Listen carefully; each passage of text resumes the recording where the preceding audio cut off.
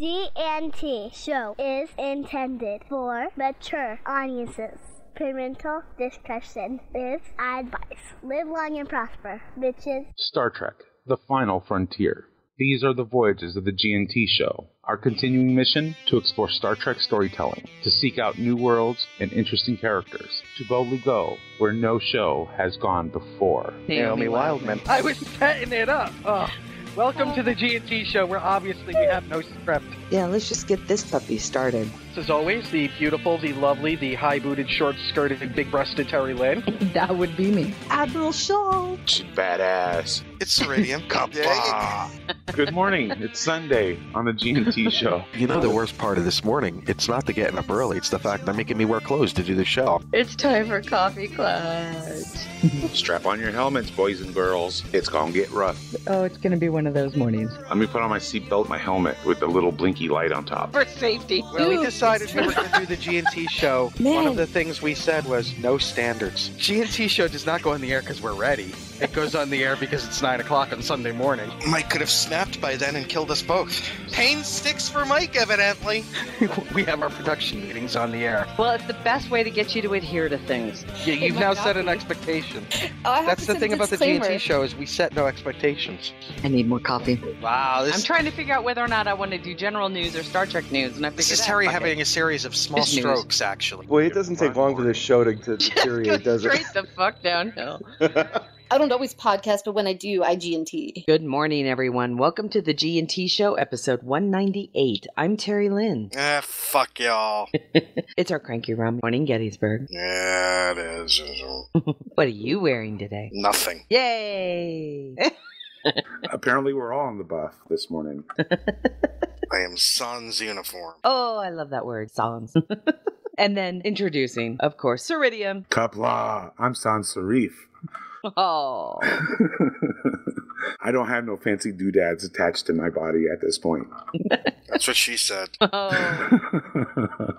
So how's everyone doing? Okay. How about yourself? I'm doing well. It's been a week. Wow, Yeah. has it been a week? Yeah, it's been a crazy, kind of a wacky week. Somebody in the chat room said something about my Facebook page looks like it's been attacked, like the Confederacy has attacked a Skittles factory. Yeah, I saw that. Which I thought was pretty funny. Yeah, this country cracks me up. It really does. It just makes me laugh. Although I have to say, I'm very, very happy about the recent U.S. Supreme Court decisions. Some good Congratulations. ones have been made, yes. Congratulations to all of our loved ones who have now, although we've always felt that way, legally now get married. We've always felt that you could, but yay. You know what? This is like, a great time to be like a wedding planner. Seriously, did you read And the a divorce attorney. Seriously, I kid you not. Forbes did a study of what this meant for the U.S. economy, and it was something like an increase of $400 billion. It was just like some insane amount of money because of all of the work that it will generate for everybody, not just from the wedding planners and the divorce attorneys, but seriously, the increased premium for insurance, the ability for people to, it's all of it. Taxes. People think that there's this real great thing you get for being married and a tax break you get for being married. Well, that I can tell you right now that kind of doesn't exist, especially for Alan and I. I don't know. We never got a tax break. And while there is a little bit when it comes to filing jointly, if you're filing separately, it doesn't make any damn bit of difference. But overall, childless couples end up paying a little bit more, kind of. So that there's going to be that influx of, the ability to buy and share property, the ability to, it's just going to really kind of, it's going to be good. Cool. It's good. Yeah. And I know there's been some other crazy, stupid stuff that's been, going on this week with, how shall we say, Nick, hypersensitivity. Style over substance. There is some of that. Optics over reality. Yeah, you became the target of one such. I most certainly did. That was just the trait. Both Alan and I just kind of looked at each other and rolled our eyes and thought, to pull an Eddie Izzard, it's just tell people what happened. I mean, well, there's two if things you want, that happened. if you don't have to, if you don't want to. Somebody contacted me on Twitter. Now, and it was not a Twitter. It was another person. It was not Twitter itself. Right. But that's because of the restraining order against Twitter. But and said that I should take down my avatar because it's offensive. Because it's a Confederate general. Yeah, I don't get that either. Which means they have absolutely no idea who General Longstreet was or his views on anything. Plus there's just a whole lot of stuff going on in this that, as a historian, I'm just the lack of historical knowledge in our country is coming to bite us in the ass in a huge way. Right. Well, it's the lack of education, and we've been complaining about that for a long time. There's no college that has, outside of if you're a history major, of course, history courses is part of the core curriculum that you have to graduate. Yeah, I know. It's the same for some of the other shit that you have to have. I'm not disagreeing with you. I am not disagreeing with you. But the fact of the matter is there's still kids graduating high school who don't know how our damn government works, right? Oh, yeah. Because half of them are running for president right now, and they have some kind of an idea that you can impeach a judge. And I'm thinking, you really just don't get how this works, do you? Do you understand why there are three portions to our government, and why each one of them is so important? So they can hold the other ones in check. I think it was John Ordover who posted. I'm trying to remember who it was. But it was somebody. Was it John Ordover? But who said, people, hey, I just want to point out, everybody congratulating Obama. This was a judicial. Yeah. It was not executive. No. Obama hasn't actually put any judges in on the court yet, has he? No, but he was taking victory laps like he had something to do with this. Well, he was taking victory laps because he was happy about the decision.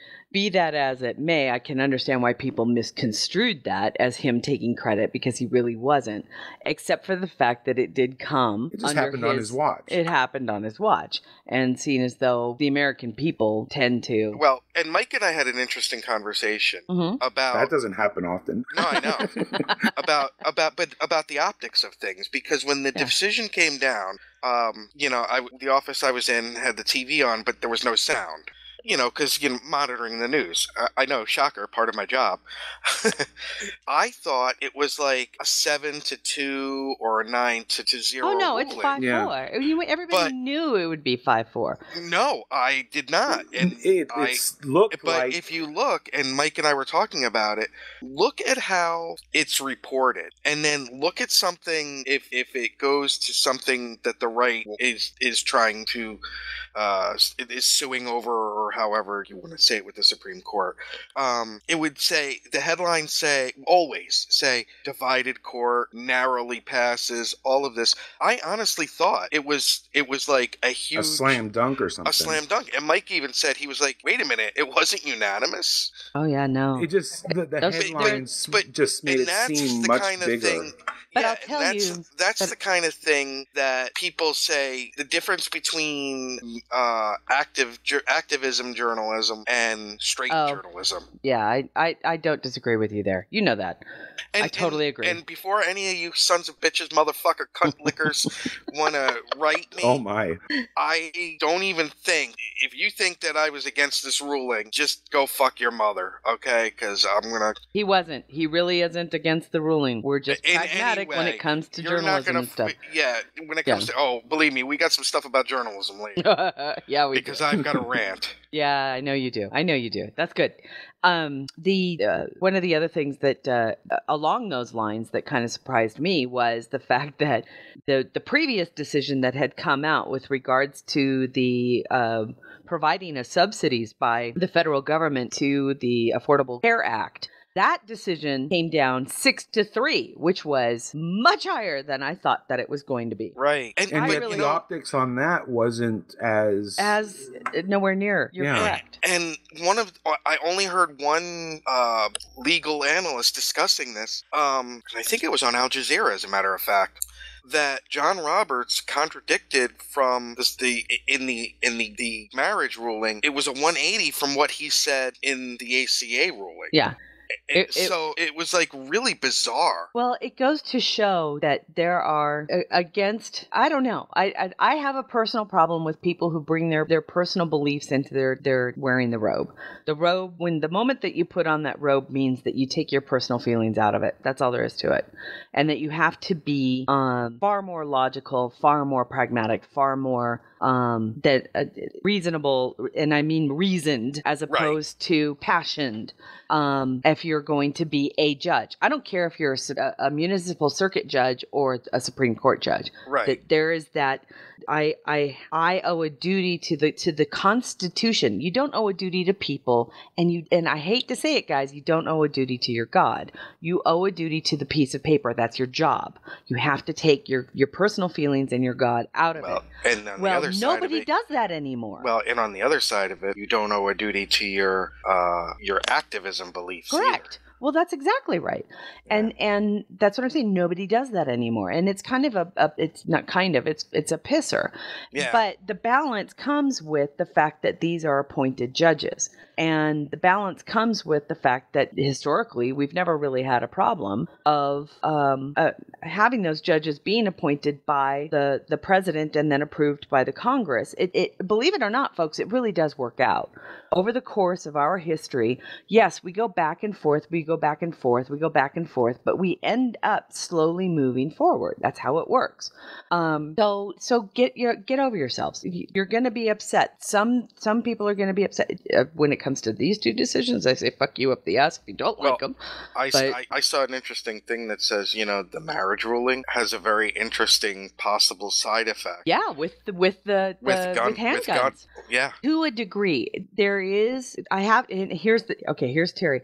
I believe that I understand the ramifications, or I don't want to say the ramifications, the thrust of these people's arguments with regards to the applicability to the Second Amendment. However, there is a piece of that I would like to research more before I comment on it, because I'm not sure that it really will apply because of this kind of, I don't want to call it a hanging chad, but it's kind of like this dangling little piece. A dangling participle, if you will? A Klingon.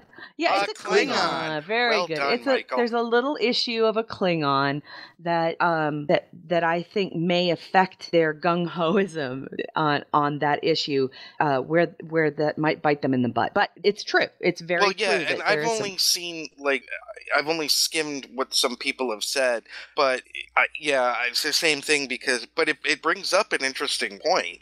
The fact of the matter is really what the law was about, or was what we call equal protection under the law. And that is, if you are a human being, you are afforded equal protection under our Constitution. That's all there is to it. If you're human, you get this right. You get these rights that are kind of laid out, not just in our Declaration of Independence, but in the actual Constitution. And that's really what the thrust of the case was. And there was 3 cases really that were brought forward and all heard at the same time. And California was one of them, and a couple of others, about whether or not these homosexual people had the ability to access the contractual relationship that's offered to all the other people in the country. And that's really all it was. It was a pure equal protection case. My concern is, yes, there is that idea that somehow states can't tell humans what they can do in their state if it doesn't provide them equal protection that's afforded to them under the Constitution. The argument can be made with the gun ruling. Absolutely, the argument can be made. But that opposing argument could be made. That's what I'm concerned about, is that if you're a gun rights activist and you're telling them, well, now we can all have guns under a federal thing, I'm thinking, see, but you have to understand is that argument is two-sided. That is a double-edged sword, where people who are anti-gun are going to say that they are provided a higher level of equal of protection under the law because your pursuit, that your right to a safe life supersedes some.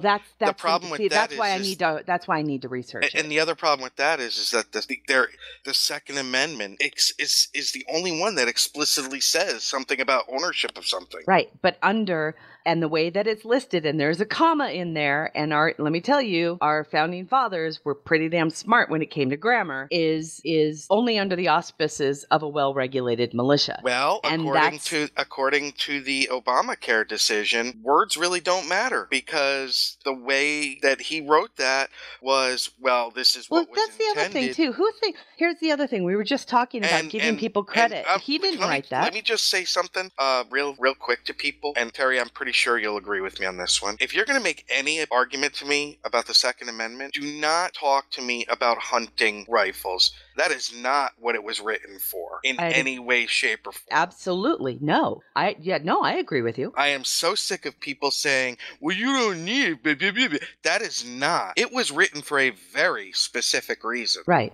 And that there are a lot of... Oh, go ahead, Mike. Well, I was just going to say, it's when the people believe that their government has failed them, it's their only recourse that they have left is to retake their government in the case that they feel that their government has jumped the shark. You could almost argue that the Civil War was the ultimate expression of owning of the Second Amendment. You could make that argument, sure. I think you know where I'm coming from with that. I do. I really do. I mean, I've never heard it put like that. Boy, that would be an interesting paper to draw up. Yeah, it would be. Interesting. I'm reading a really fascinating book right now about the War of 1812, maybe the least known of any of our wars. Yeah, I bet it is. Well, there are so many battles that our country went through 235 years ago plus, or 250 years ago. I mean, we were all Canada. involved in. We fought Canada. Canada, we fought the French, we fought the Indians, and then 20 years later we would turn around, make friends with them, and fight the people we used to be friends with. That's what we were.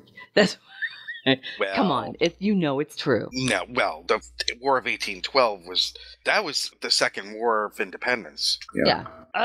Well, it was an interesting week. Let me tell you. There's we're having fun, and it's nice to have what? Yeah, we are, but there's some things going on.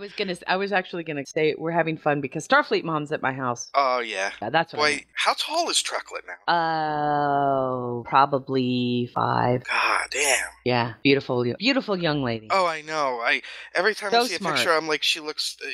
I'm like, good lord, is that the little girl that was at the convention a few years ago? Like, taking my stuff and running, and with me going, where's my stuff? You know what? Casey's in love. I just have to tell you, he's in love. He is totally in love.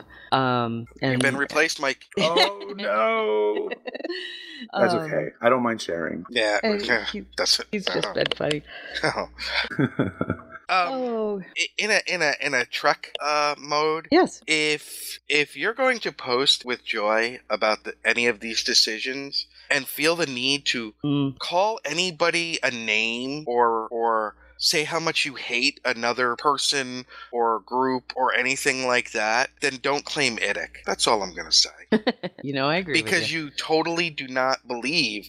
If you can't accept the differing viewpoint of someone... It's not saying that you have to like it. It's saying pity them, don't call them names. Well, and what is more IDIC than, say, somebody... I'm trying to think of... what was the name? We lost him. Yeah, I had like two polar opposites. I was thinking, nothing is more IDIC than the fact that when Jerry Falwell died, one of the people that was actually heartbroken the most was the penthouse guy, Terry. The hustler guy, Larry Flint. Because while they disagreed vehemently, they would debate, but also had come to a personal, almost a mutual friendship. Respect. Well, and that's what's missing from our society today. There used to be a decorum, That right? is true IDIC. Right. There used to be, not always. I will give you credit. Everybody, trust me, I know things weren't easy. But when it came to matters of politics and matters of political and religious discussion, and discourse, there was always kind of that you rise above the argument and you debate. We've had this conversation on our show multiple times where Nick and I, we argue. We love each other dearly, and there are times we really love a debate. But we love debate. We like people who understand how to formulate their argument, give them foundations for the reason why they believe that way, and then present it and let other people make a rational decision or an opinion. I saw that. Shit. And move forward kind of from there.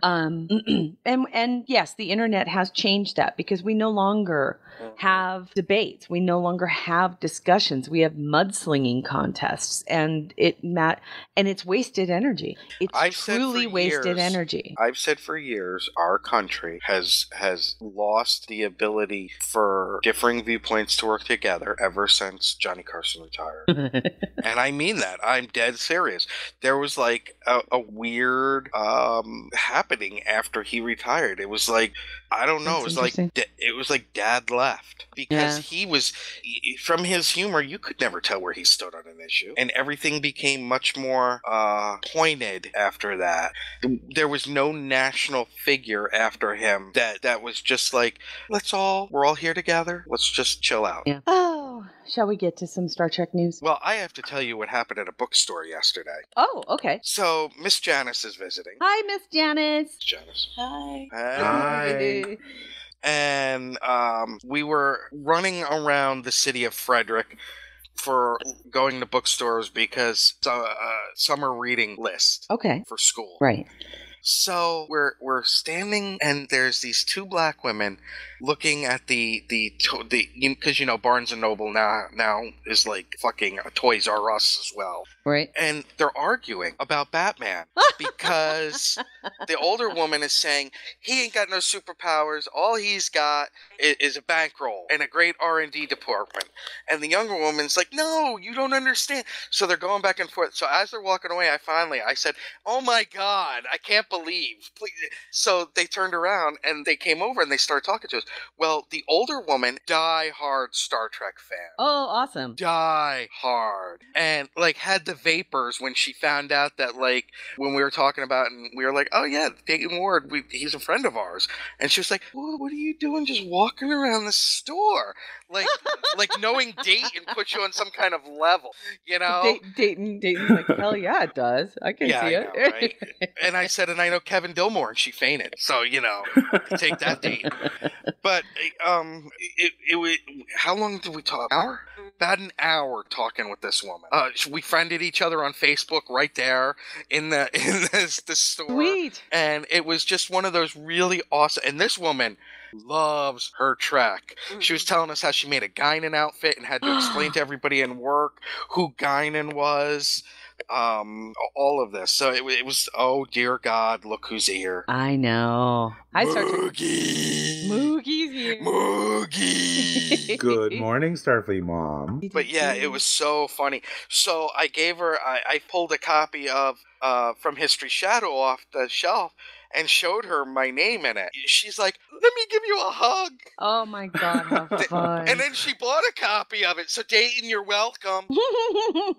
Got you a sale right there on the spot. Right there. That's right there. Well, since we're talking about Dayton. Yes. Book news.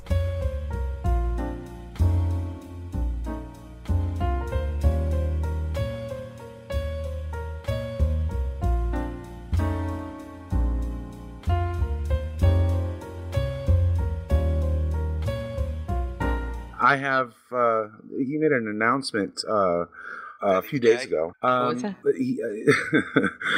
The announcement that he made was the paperback editions of Armageddon's Arrow. Oh, I know. Bizarre. Sometime, it was released last month, and sometime since then, they not only hit a second printing, but a third.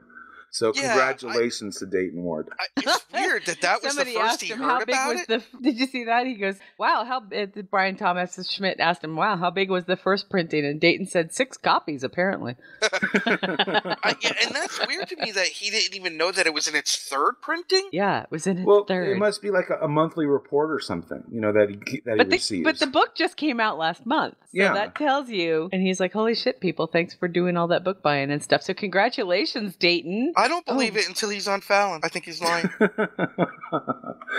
Well, nonetheless, I Just congratulate imagine him. dating on Fallon. Yes, actually. I know. That's what I'm saying. Speaking of which, we hope you get better, Jimmy. Why? What happened? Oh, you didn't see? No, what happened? He was in the hospital on Friday. They had to cancel the taping of the show. Why? He fell and he fell and his ring caught on the edge of a desk and it almost ripped his finger off. Oh my God. Oh my gosh. So he had to have surgery on Friday, and it just so happens he was planned for a 2-week hiatus this coming 2 weeks anyway. So it fell into that, but he's okay. And I was like, oh my God, he put a picture of his hand all wrapped up after surgery, and he goes, "I'm one-handed, Tweety." Terry, I have to point something out that Miss Janice said yesterday. Oh? There's a couple of things, but this one. So we're in the car and we're driving, and a song comes on, and it's a Styx song. Okay. What's wrong with Styx? Nothing. Okay. She looks at me and with total sincerity says, "Is this air supply?" Terry is stunned into silence. Terry is stunned into silence. Ladies and gentlemen, that is the first time Terry has had 0 words. I'm just laughing. It was only because yesterday or the day before, we were discussing, who was it that was talking about being taken to the Air Supply concert when they were young? And that was me. It was you. Yeah, and Moogie was talking about now she understands why I'm the way I am. That was during our recent interview with 5 Year Mission. This week we got to sit down with 5 Year Mission, and we world premiered. Talked about Spock's ring. Yes, and then we got to world premiere 2 of their songs. Yep. Awesome. And then we watched Purple Rain last night, and then we went to get some ice cream. And during the course of the conversation, the following is said: "I never really cared for Patrick Swayze." I'm not going to give her grief for that one. I love Patrick Swayze, but I knew a lot of people that didn't. He wasn't everybody's person, right? Dirty Dancing, Patrick Swayze. Dirty Dancing, Patrick Swayze. She's rolling her eyes. And I'll tell you, has she seen Tu Wong Fu yet? No, I don't even have to ask her. I know she has. Okay, you have to sit her down and make her watch that one. Big Trouble in Little China? He wasn't in that. What? That was Kurt Russell. That was Kurt Russell. Go back in the corner. Mike, oh my God. Okay. Kurt, really? You're confusing? I was confusing him because I was thinking, wait, he did a lot of movies with Goldie Hawn, but, I'm thinking Kurt Russell. I'll go sit in my corner now. Well, one of the things I put in the chat room is some Star Trek news, so we're going to actually talk about Star Trek news.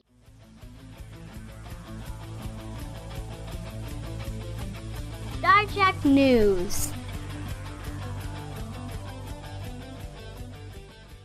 On the heels of hearing about Jimmy Fallon getting injured on Friday from taking that fall and hurting his finger, Nana Visitor kind of surprised everybody on Twitter and posted a picture of herself with a neck brace on, looking very cute still. I mean, she's still adorable.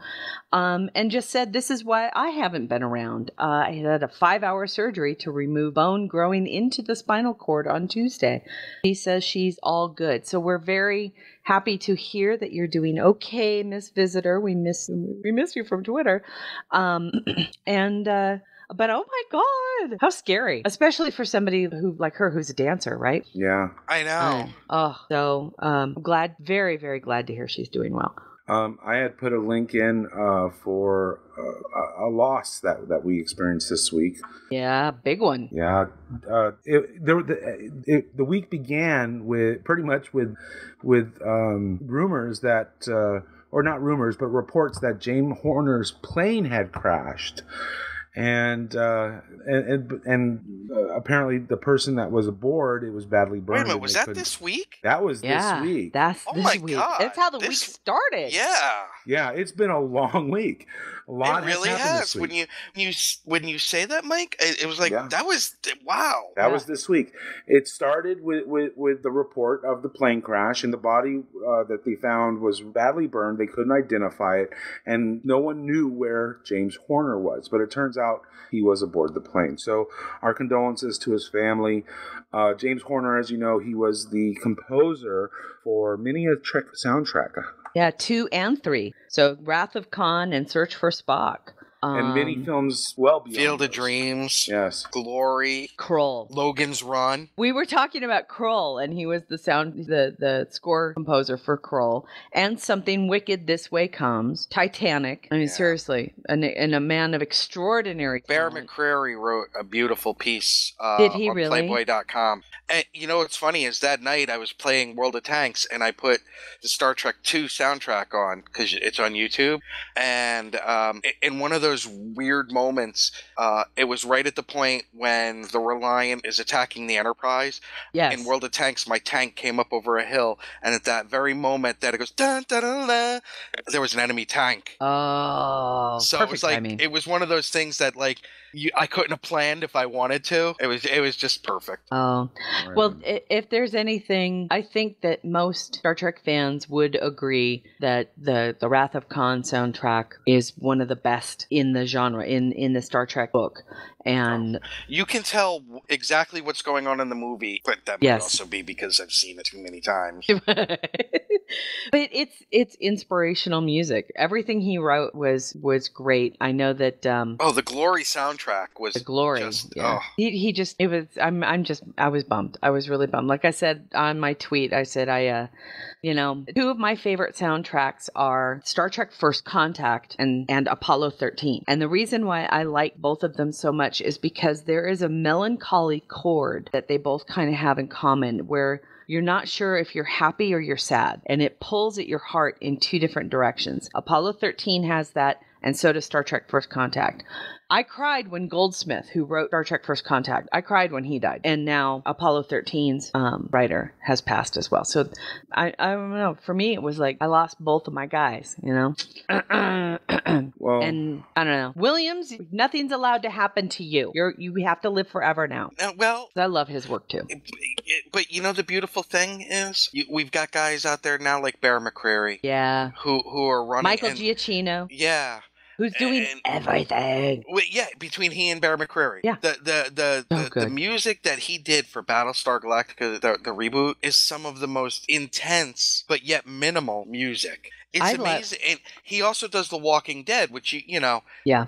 Well, it's amazing what he can do with one chord. Yeah, I agree. And that's and not the other, but I like Giacchino because how do I say? Bear McCreary has an amazing capacity for using every instrument humanity has ever made. Yeah. Okay, he also does Agents of S.H.I.E.L.D. now that I think about it. Right. So where he can use an Aboriginal instrument from Australia with bagpipes, with something far more traditional, and it all comes together in one cohesive thing. He's got that. Where Giacchino uses traditional musical instruments, but can make them sound any way you want them to. And that's what I like about both of them, is that they're both kind of achieve the same unique style depending on what but using completely different means to do so. I like that stuff. Is there a composer, one of my favorite? Is there a composer right now that if Star Trek were to come back as a television series, that you would have as your first choice to be the person to score it? Oh, I would have to. Yeah, you know what? I would have to say McCreary. I would love to see him be able to do it. Yeah. And he's good at TV. That's the thing about McCreary. He's used so much, but he's got so much work. I don't want to kill him. No, but doing TV is a far different than doing film. Yes, and he has that down. Yeah, I mean, he started off with Battlestar Galactica, right? I'm not sure if that was his first, but that was the one that brought him to my attention. That's the one that brought him to everybody's attention. Well, let's move on with some news. Patrick Stewart. Patrick Stewart's going to score the new Star Trek series? Well, I wanted to talk about Patrick Stewart.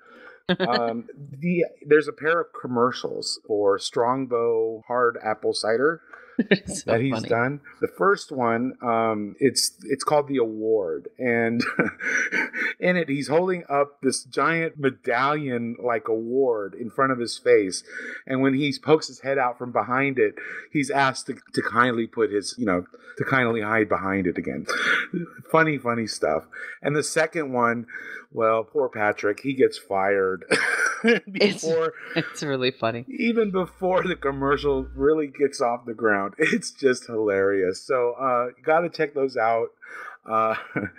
Funny stuff. Let's talk about let's talk about the new movie. Let's talk about Star Trek 3. Star Trek movie news.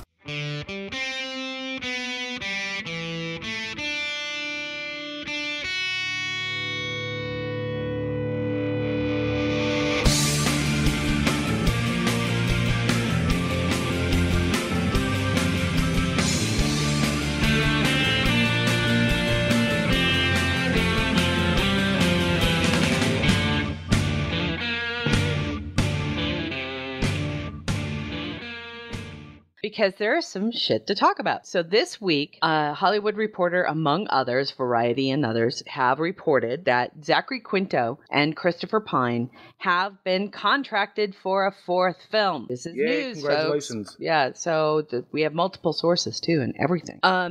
The Hollywood Reporter article goes into the fact that now they find they have received significant pay bumps for their follow-up films. I guess Chris Pine was, of course, an untested movie star and earned only $600,000 for Star Trek 2009, but is looking to beam out, as they said, with $6 million for the new film. Pine was paid $1.5 million for Into Darkness and was to have been paid $3 million for the third film.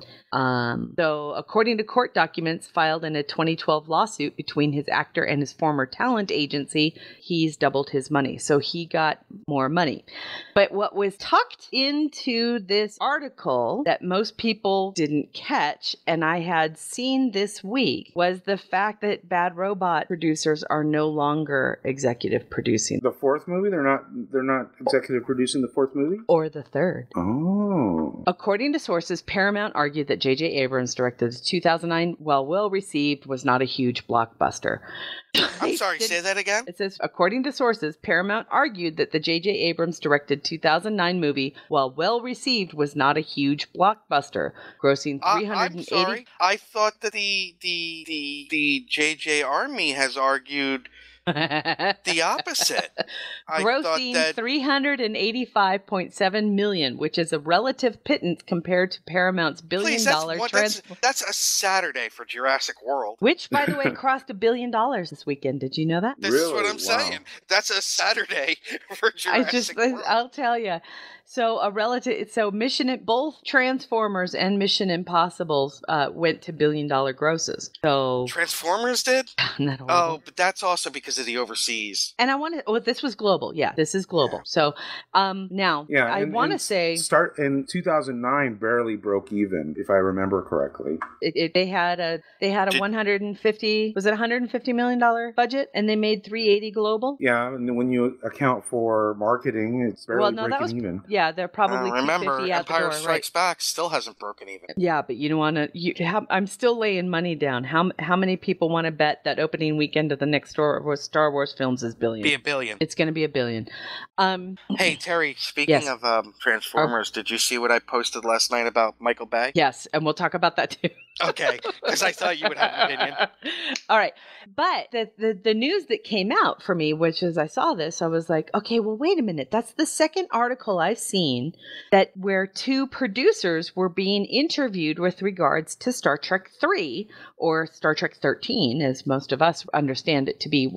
We can just start calling it Star Trek Beyond. So these two producers were being interviewed with regards to Star Trek Beyond, and I realized that their titles were executive producers, and I thought, well, gee, I thought JJ and Roberto and Bad Robot people were executive producing. So I did a little research, and sure enough, the IMDb reflects them as being producers only. But the executive producers are now Jeffrey Chernoff, David Ellison, and Dana Goldberg. Now explain to our audience what that means. That means Bad Robot's out. That's because Skydance Productions, right? It's Skydance Productions has come in. They are now the production house for Star Trek. We have a whole new team, people. Well, Terry, we may have people that don't understand the beyond the money aspect of providing the money for the film. What else the producers have do? Creative control. The executive producer on any film has ultimate creative control. Yes, even over the director. Executive producers hire the director.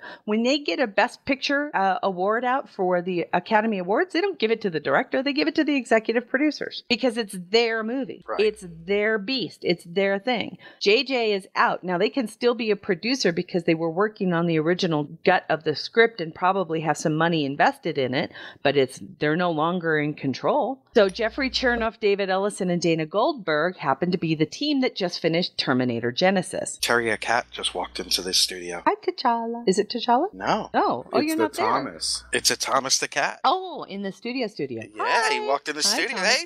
Hey, room cat. So everything is different. Yeah, that happened real quietly. That happened very quietly. I mean, I don't even think it was on Trek Movie.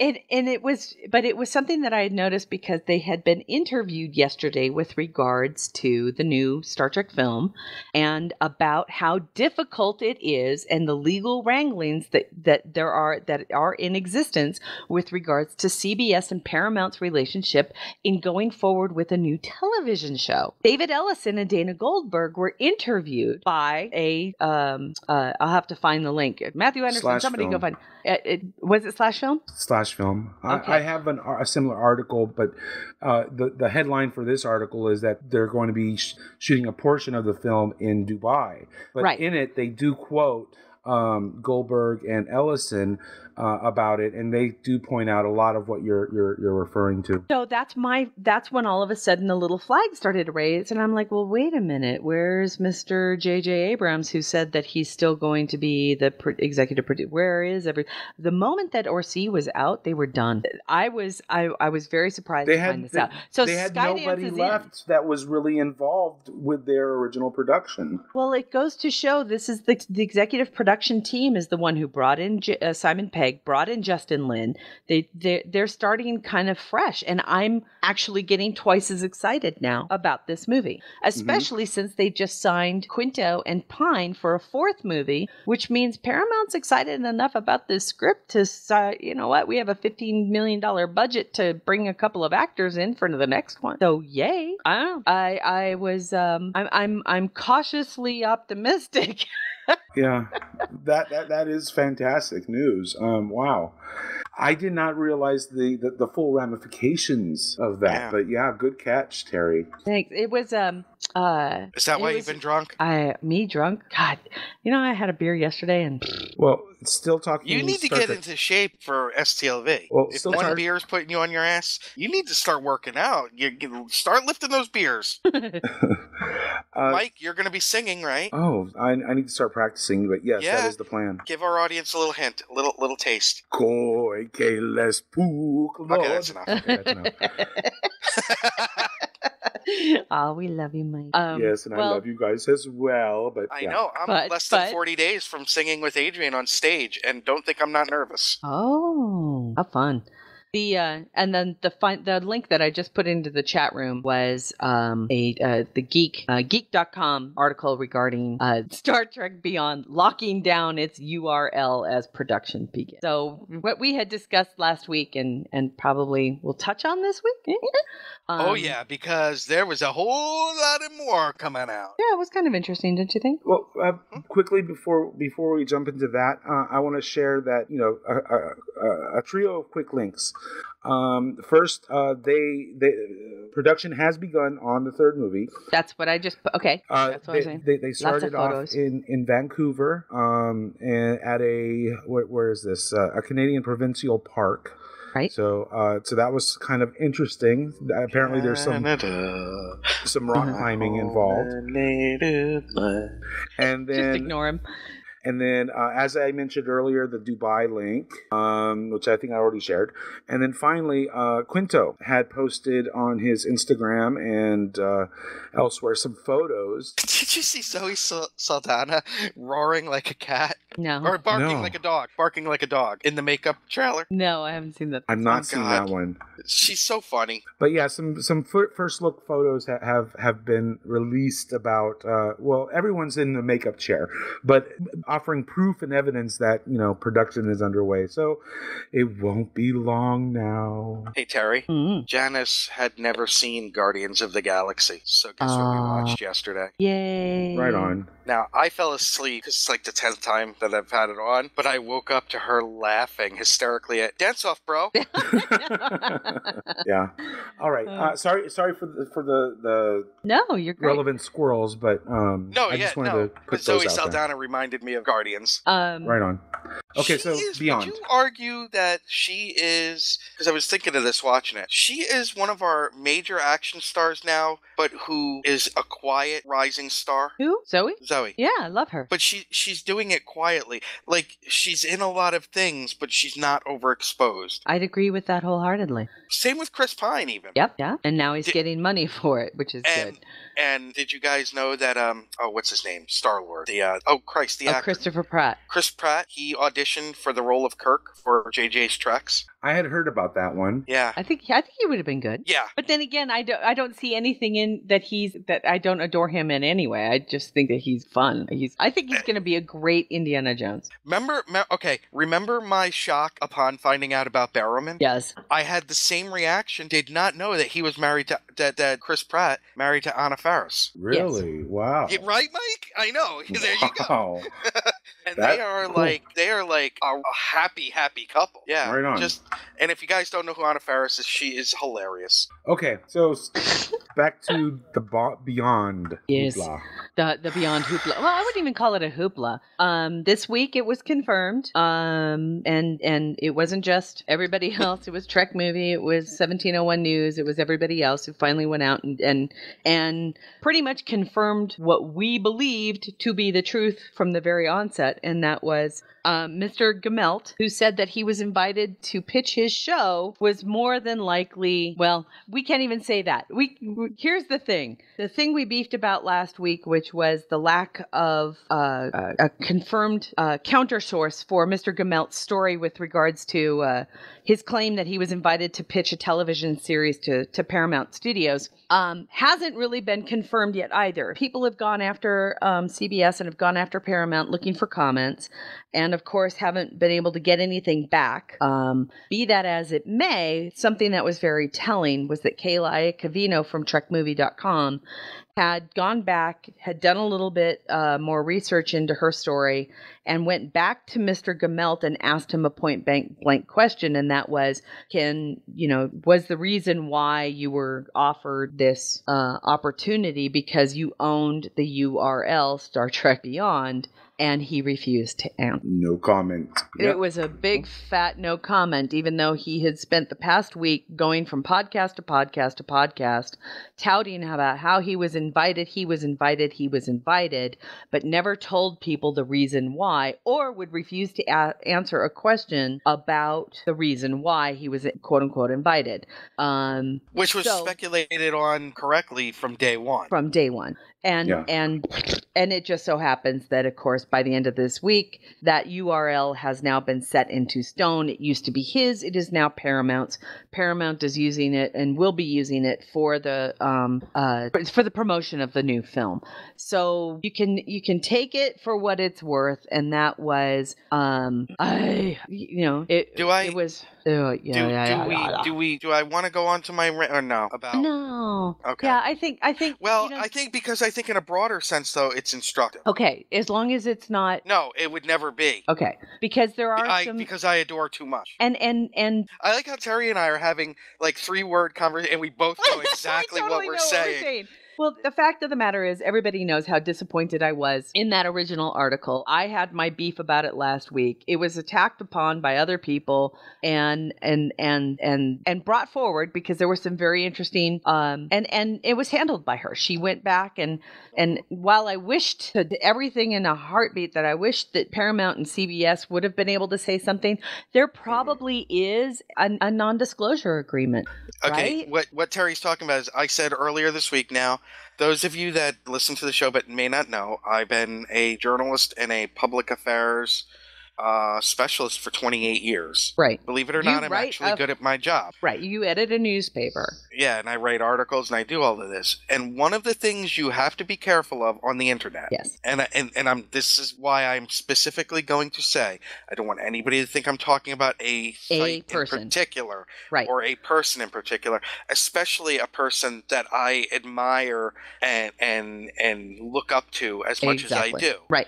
There are some things, if you're going to read internet websites, now I'm not talking like WashingtonPost.com or NewYorkTimes.com. I'm talking where they're only present, right? And entertainment. A lot of them are entertainment. Entertainment, yeah, where the people may have no journalism training. True. But some of the best writers out there have no journalism training. Absolutely. But one of the things you have to look for is sourcing. Mm-hmm. The other thing is a critical eye. And boy, I don't know how to say it because Terry and Mike can tell you, I went on a tangent in the middle of the week with the G&T staff. Mm-hmm. Not against them, but one where I just talked about my vocation. Standards. I talked about my vocation with passion, which I rarely do. Protecting sources is never an excuse unless it's something like the CIA black site story. Right. If it's something that has to do with a movie or a website or something like that, there is no protecting sources. It's just, it doesn't fly with me. Right. Either you didn't have the source or you're protecting it for no reason. Because sometimes on some of the websites, now, Terry, we have to give TMZ credit. TMZ will cite sources. Hell, okay.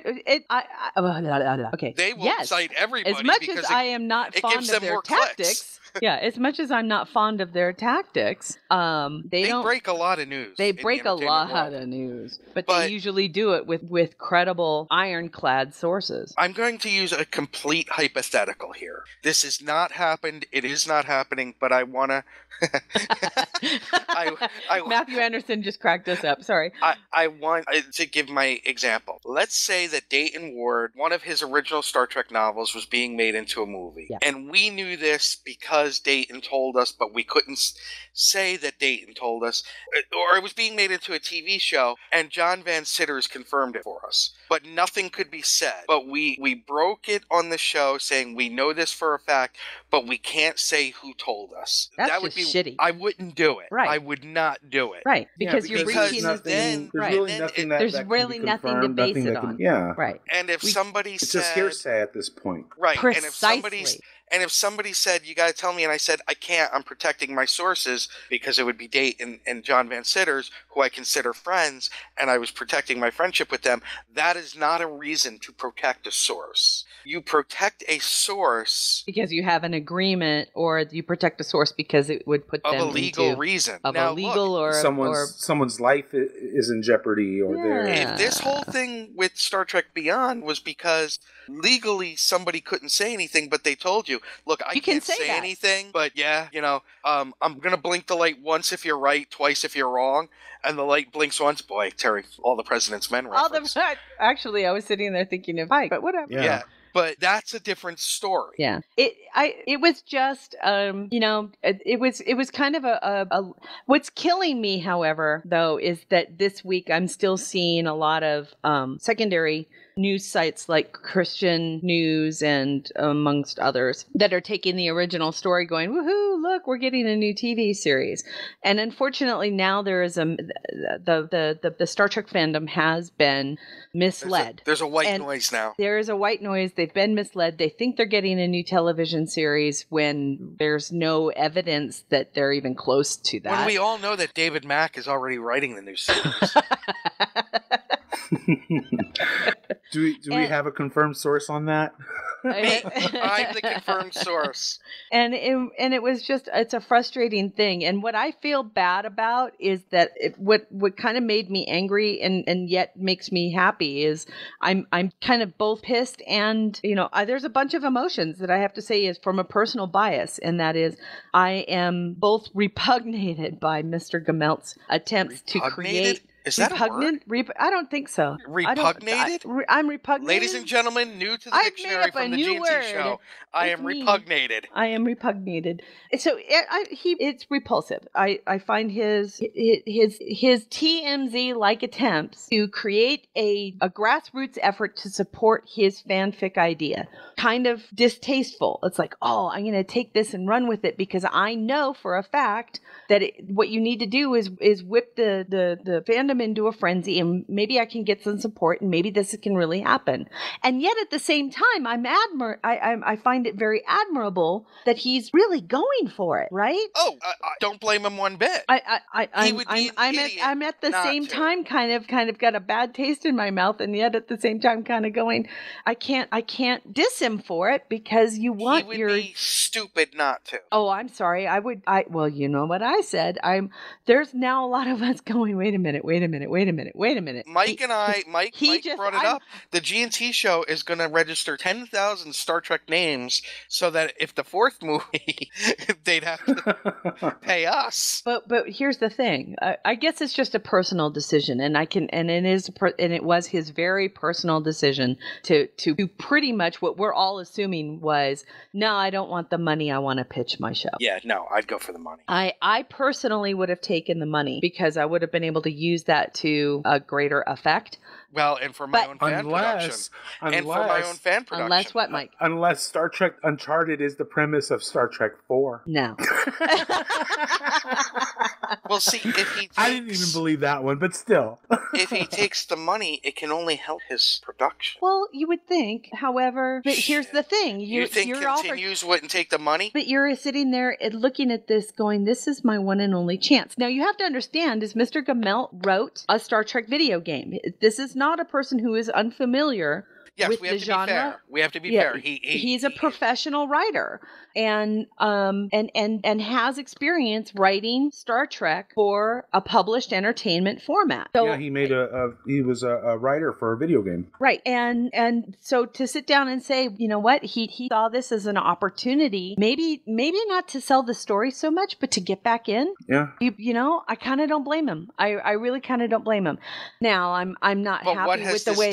What has this done for his brand now? Well, it's pissed us all off, right? Which is you're telling everybody something that is technically true, but at its heart isn't. And that is, you weren't invited. You got yourself an invitation. And now you can use the words, I've been invited. Blame it all on my We have roots. no idea how you got that invitation, and now he's refusing to talk about it. Showed up in boots, ruined your black I just feel like he put the bull nose on and led people around going, oh, I got this invitation. And you should hear some of the things he's talking about on these podcasts where he's like, oh, I think that they saw my website and think, oh, it's, this is really great.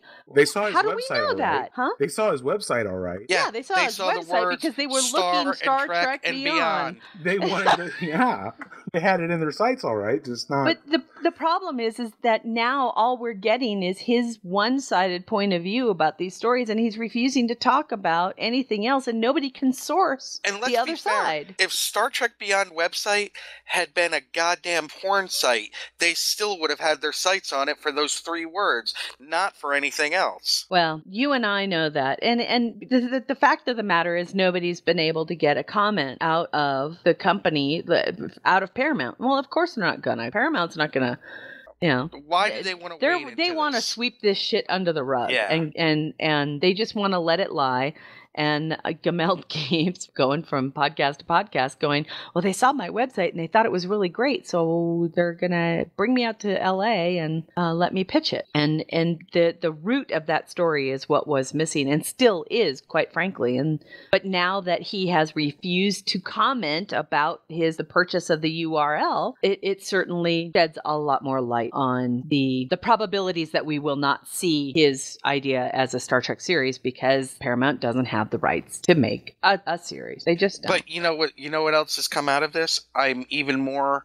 But I don't want this to sound, believe it or not, I don't want this to sound pandering, but I'm also very happy with our relationship with Michael Hinman. I'm happy with our relationship with everybody. Everybody, but I mean, from a journalistic standpoint. Yeah.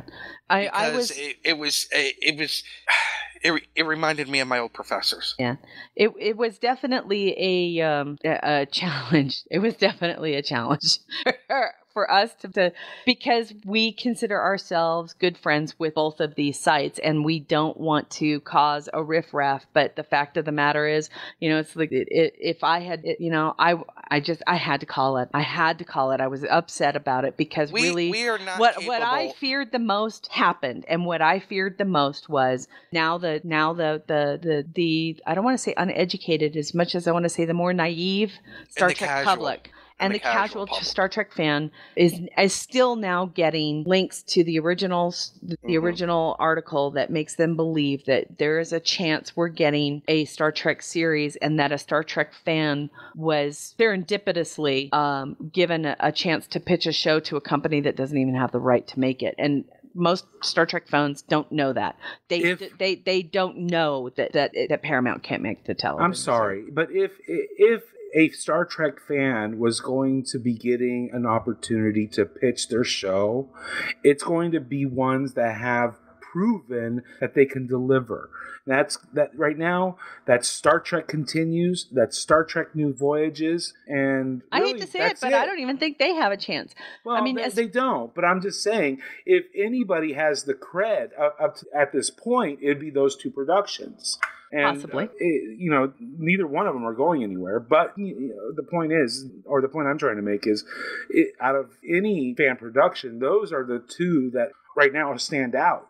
But again, there are so many insiders who are trying to make a new Star Trek show, right? Yeah. We've got Michael Dorn trying to make one. We have Star Trek Continues. We have Star Trek Axanar.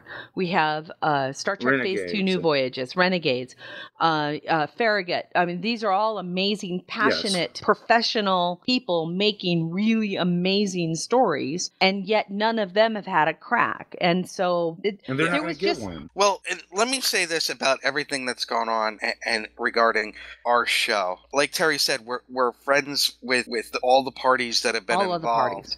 But our show is also predicated on we can't let our friendship get in the way of calling something out. Right. And we treat that doesn't mean we don't like God, no. Jesus. But if and I'm only going to use him because he is such a great friend of the show, if Dayton did something really stupid, we would have to call him out on it. I would and prove that Kevin was always the brains behind the operation. Say, all right, honey, drink this first, then we're gonna talk. But it's true. It's true.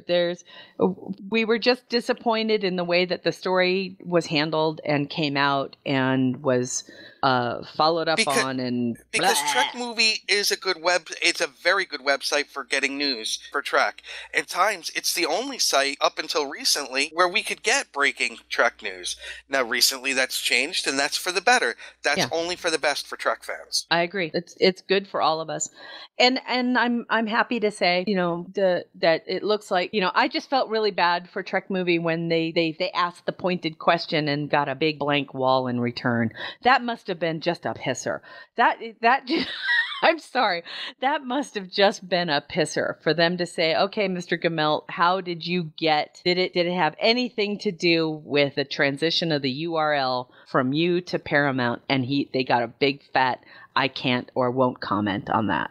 I'm like, really? You know, that had to have been a kick in the teeth, and that sucks. That just sucks. Yeah. So I'm sorry that you guys went through that. And it shows what an opportunist this guy was to use them and then to turn yet, around at the and same say, time, like I said, can you blame him for being an opportunist? No, but to treat the reporter that's like what that. Pissed me off. And maybe it bothers me because the reporter I like so much on a very personal much, level. right. It's true. It's very, very true. Well, I think we've beat that dead horse and we'll be done with it. Then Mr. Gummelt, you deserve some wet He got his 15 minutes. Now hopefully we move on to the next news story. And if it involves him, I'm going to be asking people. Yeah. Okay, so because we mentioned Captain Worf, something that came out this week is the fact that Michael Dorn revealed the official title for the Captain Worf series. Yeah, yes. Apparently, Captain Worf was the name of the pilot, but according to an interview that he did with Cinema Source, the official title of Captain Worf is Star Trek: The Next Generation, Captain Worf.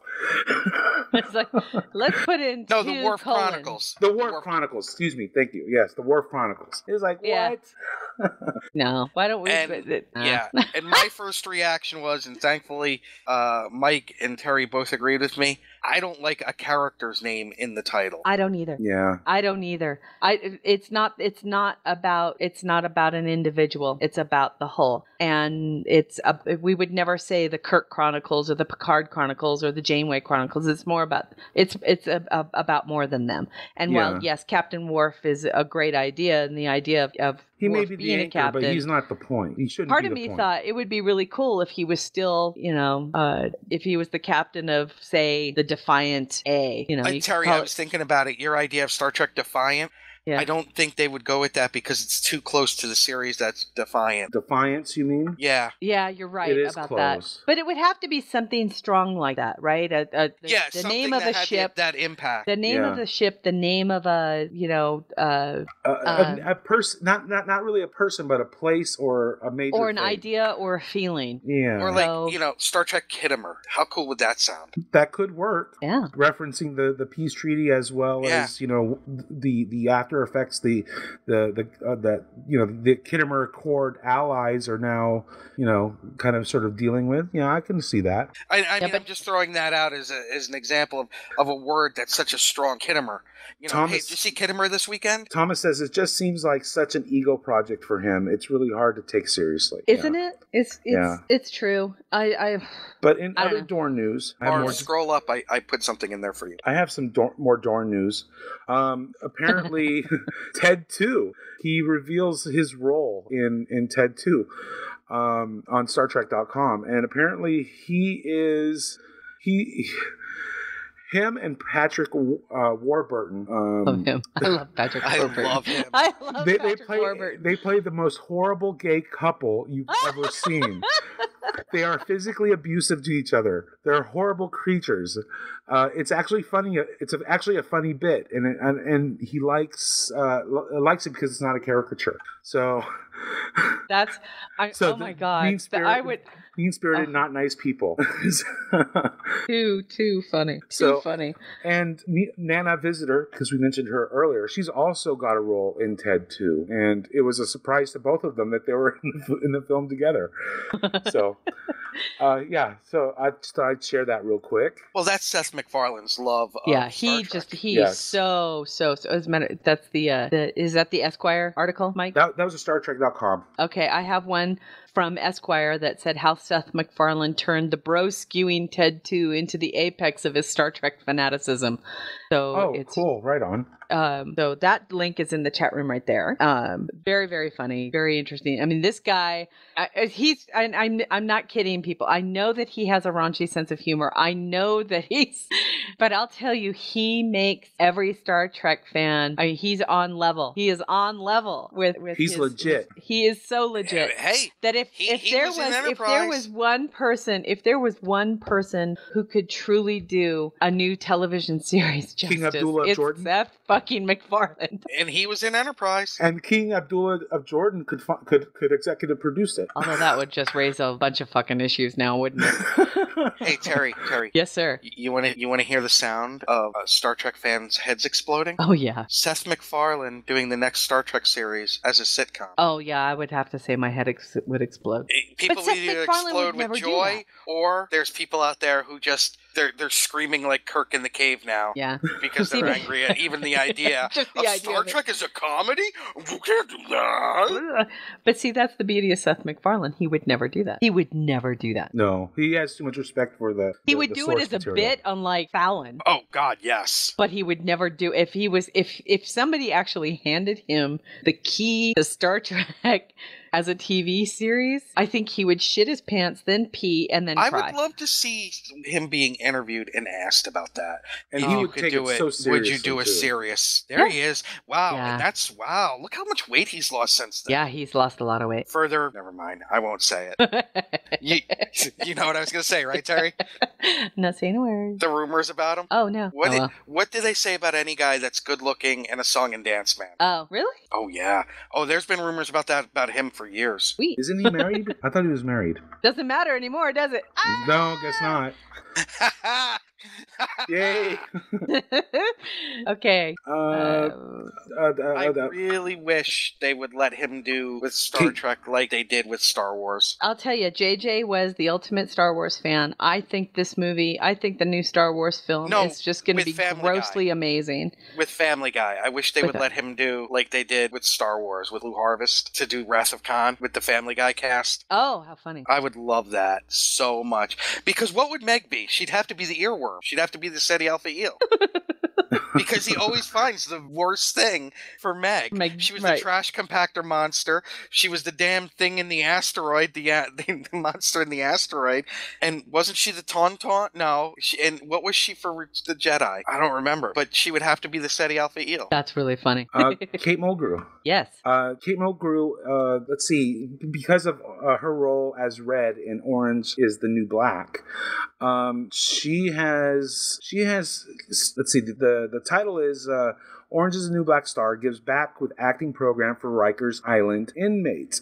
And apparently she's starting up a theater training, I don't know what you call it, program at a prison to kind of sort of help, these prisoners, I can't think of the word, but kind of sort of help them, learn a new skill and become a little bit more productive. And she's using acting and theater to kind of sort of do that. And I think that's kind of cool, considering, the role that she's been playing in Orange is the New Black. That's really cool. I love her. I do. I adore her. Neat lady. I'm sorry. I was just sitting here thinking about David Lynch doing Star Trek. Although, go ahead. No, go ahead. I was going to say Kyle MacLachlan as a Star Trek captain would be pretty awesome. Mike, you were going to say something? Yes. Go for it. I was going to point out or ask if you guys have seen William Shatner's motorcycle. Yeah. That thing looks pretty sick, though. So he's going to be he is currently driving from Chicago to Los Angeles in a prototype motorcycle that he helped build. It's a trike. It's pretty awesome looking, I have to admit. Real comfortable, I think. Looks like it's all chrome, and it's got these big old fat bolts on it. I don't know. It looks pretty cool. But yeah, so apparently there's going to be a documentary. So he goes in, he builds a bike, or has someone build a custom bike for him, and the big deal is that he gets to drive it home.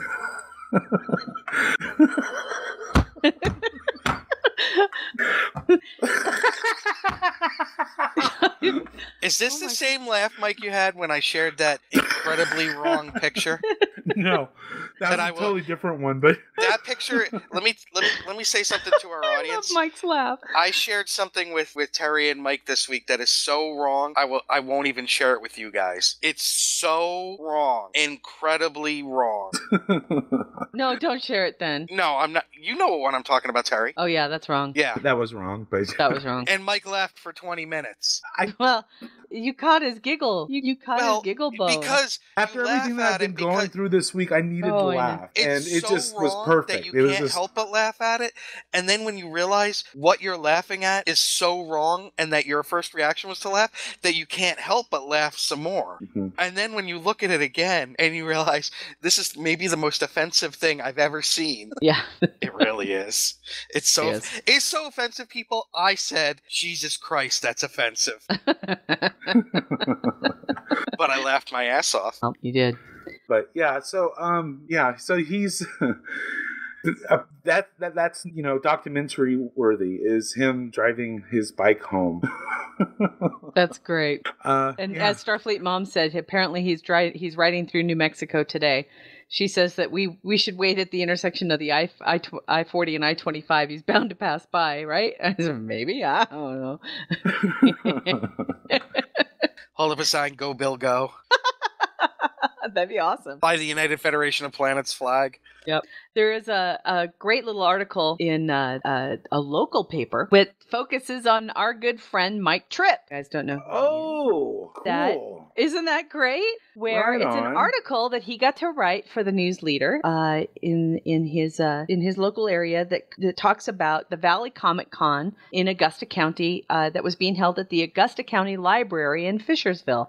Now, Mike is a photographer, a news photographer, and he got to write this article about what it was like to attend a local convention wearing his Star Trek uniform and taking photos of the little local convention and his daughter, and how their share of cosplay has kind of brought them closer together.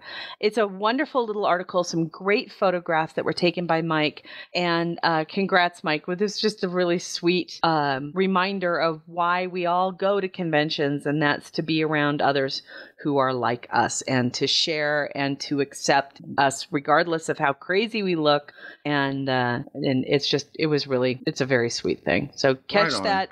It's very cool. Yeah, I kind of tripped across that. Pardon the pun. Tripped across that this morning. So he also on Gates of Sto-Vo-Kor. He plays the role of Hawuk, if anybody was wondering about that. So yeah, so kapla, awesome. Yep, very, very awesome. That is cool. Right on. What else we got? We do have a couple of, how every week they come out with the Geek Tyrant or Cracked or IO9 or somebody come out with like the top 10 something or other or whatever. Mm-hmm. This week it is Star Trek Video offers us a history of the Borg. This is at Geek Tyrant. You can check that out at your leisure. And then Cracked gave us the 5 ways Star Trek was rebooted wrong. And it's kind of, both are very interesting. The Borg thing, because they take lines, offhanded remarks that were made throughout Star Trek regarding the Borg, and they connect dots, and they kind of infer, okay, so this is where shit started happening, or when, so it's very informative. And I have to say, the Cracked article about the 5 ways Star Trek was rebooted wrong was also interesting, because they use Thunderbirds as their ideal. Yeah, I was like, okay. So yeah, both I thought were very worthwhile to check out. And I have to say, they're not really all that wrong. Check them out. The links are in the chat room, and they'll be in our show notes. Also, finally there was one article that I thought was very sweet. IO9, one of IO9's writers, James Whitbrook, wrote an article a couple of days ago called "My Secret Nerd Shame. I've Never Watched Star Trek: The Next Generation." So here's this guy who gets to write about Star Trek, and he's never seen TNG. So what's great is that I have a few... does that happen? I don't know, but the lucky bastard, the fact is that I think that we're actually going to be enjoying his take on the next gen in the coming future, for now that he's going to sit down and start watching it. So I thought it was kind of neat to see it as a guy who was brought in. His gateway Star Trek was Voyager. Oh, so yeah, he missed a lot of Trek. Right. So after Voyager, he watched TOS and DS9, but he never did really watch TNG. So he's gonna. So it's interesting to see how a fan will come in, what their gateway. It's like a lot of fans I know who Enterprise was their first show. That's why they're such big fans, right? They weren't Star Trek fans, but Enterprise brought them in, and they love Enterprise. And I can understand why, because I loved Enterprise. And now they're going back. It's the same reason why Nick and I and Mike all argue. It's like, yeah, you may not like JJ all that much, but the fact of the matter is the movie's brought in a lot of new fans, and they're starting to see the original series, and they're finally beginning to understand what it was that brought us all together to begin with. So regardless of the format of Star Trek, the fact of the matter is, after you see that there's so many different kinds and so many different people, we still find a common thread. Yep. So you don't have to love the movies. You don't have to love Enterprise. Yeah, because it's all Trek. And you know what?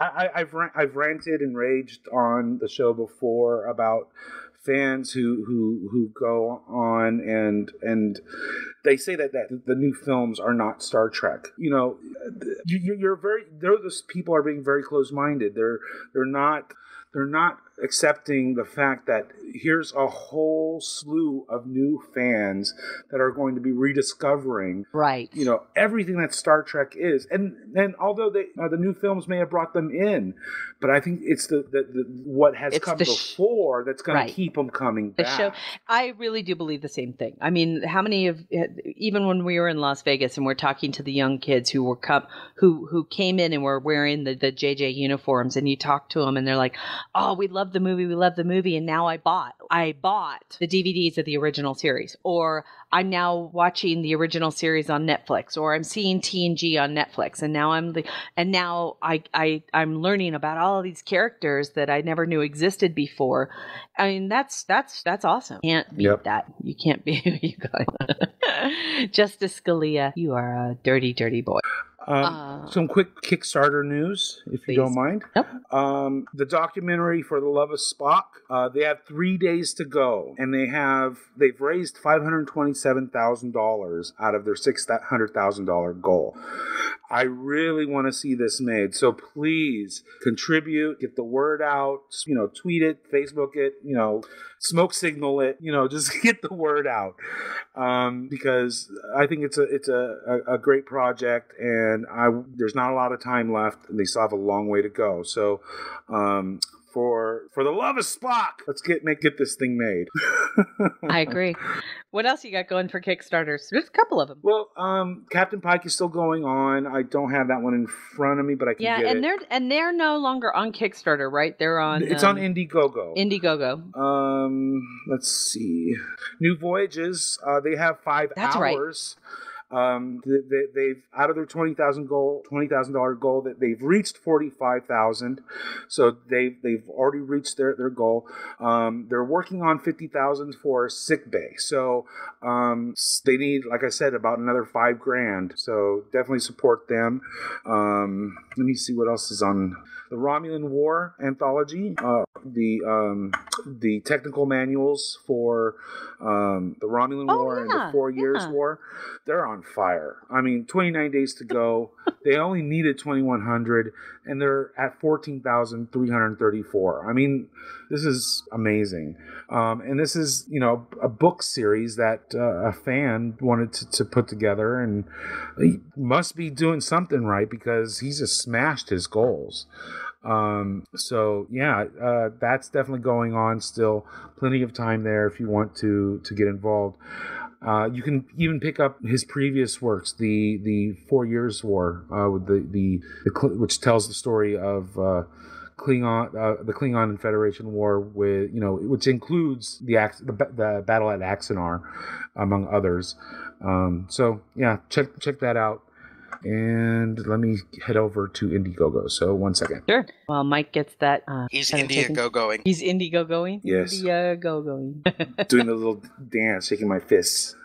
Okay, so Captain Pike, they had a $50,000 goal. They're sitting at $52,000 right now. So they hit their initial goal. Good for them. So we're going to be getting a 30-minute Act 1 film. Of course, if they get more, they can do more. Right. So they want to. They have a 2-hour script, I think is what it is, or a 90-minute script. Is what they ultimately want to do, but they have 11 days remaining, so help support that. I'm eager to see this because it's a different story. It takes place before Kirk and Spock, although Spock is in there. But again, I think it's an interesting idea. The premise being getting to see Pike leading up to that first. The pilot where we first meet him. So great cast. So yeah, a lot of professional actors involved. That'd be cool. Very, very cool. I hope to get it done. Nick had shared a link earlier this week. You want to talk about that, Nick? Did you want to talk about that, Nick? Yeah. Okay, I'll share it. There you go. Yeah, like we said early on, there was a lot going on this week, and yeah. So Terry, had you seen this? I did, and like I said, I tend to look at these things from a pragmatic point of view, and there's something. Again, to me, there's something. Where did it go? What a shitty site! It really is. Oh my God! How do you get to where you need to go? Oh, well, we want to talk. Well, seeing as though we can't seem to find the fucking article. Do you want to touch on what it was with regards to Rose? Rose McGowan called out. Hold on, let me see if I got something else. It was a casting call, an audition slip, and an audition slip. It kind of lists what your character is supposed to be about, what you're supposed to wear when you go to the audition, and something that outlines the general idea of what the character you're supposed to be playing is like, or you're supposed to be portraying. And the unfortunate description of the character and what was required of female actresses, or just actresses, not actresses, to come in to prepare for the role were she had posted. Yeah, she had. You have them? There I have it in front of me.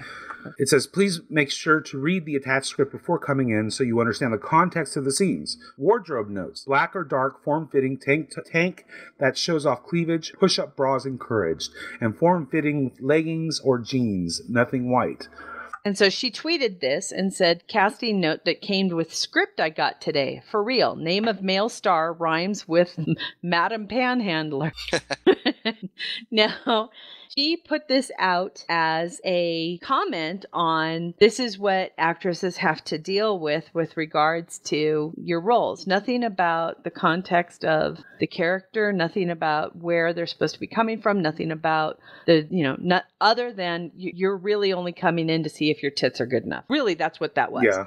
And so she posted that, and apparently, because she posted it, which is probably a breach of a non-disclosure agreement, right? She got pulled from consideration. She got fired by her agent. Yeah. And fired by her agent because she breached what probably was a non-disclosure agreement. This is how you keep that. Now, non-disclosure agreements are used for very specific reasons. However, in Hollywood, they are used to keep the sexism and misogyny from making it to the public. So Rose McGowan did. She broke a rule. She broke a rule. Oh.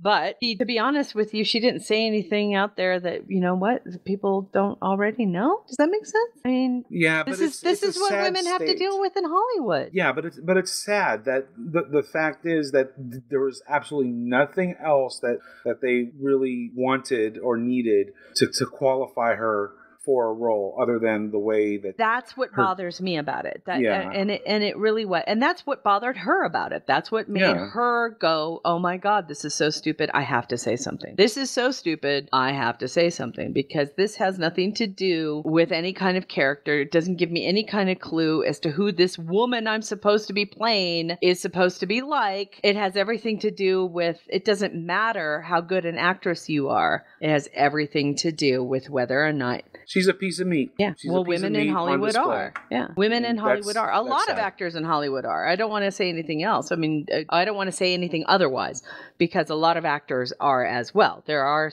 if you need a beefcake guy, right? They're going to get the same kind of a thing. Well, so make sure you have a 6-pack, make sure you have this, make sure you have that, and then you get to, that's why they build in weight goals into your contracts. Is that you can't be more than, I would love to see what Zoe Saldana's contracts have in it with regard to how much she's allowed to weigh. Seriously, there's weight goals. You can't exceed so much in weight. You can't exceed so much.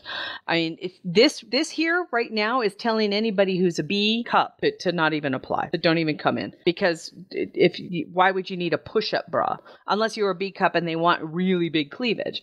But they're not. It's also telling women who have big boobs don't come in, because what we're looking for is that small petite with push-up bras, which you can get the cleavage in if you can take your little A titties and push them together. You know what makes me really sad about this too? The fact that a Jennifer Lawrence or Scarlett Johansson or Zoe or all of whom are a very specific body type. But with what they've accomplished, this is what they have to put up with. Absolutely. And Rose McGowan too. We're talking about an amazing actress, right? And also director and producer and writer. Right. Rose McGowan is amazing. Right. And it has nothing to do with her talent. It has nothing to do with how good she is at what she does. It has nothing to do with her ability to portray a character, write or direct or anything. It has everything to do with whether or not she meets this physical mold that was needed for that movie or was wanted for that movie. I don't want to say needed because nobody needs it. And the fact that a Scarlett Johansson who, let's see, she's only part of the biggest franchise in the world right now. And she carried a science fiction movie to a huge opening as a woman. Oh my God! Mm-hmm. With Lucy, that she would get asked something like this, or Jennifer Lawrence. It's standard operating procedure, and it's sad and it's frustrating. And I know that a lot of women are finally starting to come out and have discussions about it. I know that there's been a few roundtables with some amazing actresses and directors and talking about the misogyny in Hollywood. It's going to come out more and more, and people are going to get frustrated, and a lot of people... We need more Joss Whedons. A lot of people who are going to come out, and mark my word, you're going to hear the Gamergate mentality come out. Just shut up because we don't want to rock the boat. They want to keep things the way they are because they see nothing wrong with wanting a beautiful woman, blah, blah, blah, blah, blah, blah, blah. Do you think Chris Pine gets something that says, yes, come in a black Speedo? No, not now. Yeah, that's what I mean. No, but I Janice do believe that... Janice on the other side of the room turned around and said, do you think Dustin Hoffman would get a role? But Janice turned around and said, that would be nice. But see, yes, I do think Dustin Hoffman would, because look at somebody like a Philip Seymour Hoffman before he passed, No. But do you think Philip Seymour Hoffman would get a role? Yes, because look at Zach Galifianakis. See, that's the thing. Guys like Zach and Seth, what's his name? Seth Rogen? Rogen. Seth has lost a lot of weight, granted. But Seth Rogen also produces a lot of his stuff. Yes. He has to make it on his own. True. But here's a great example. Jonah Hill. Terry, I would say yes because look at Jonah Hill. Even Adam Sandler. Yeah. But I love, what's her name?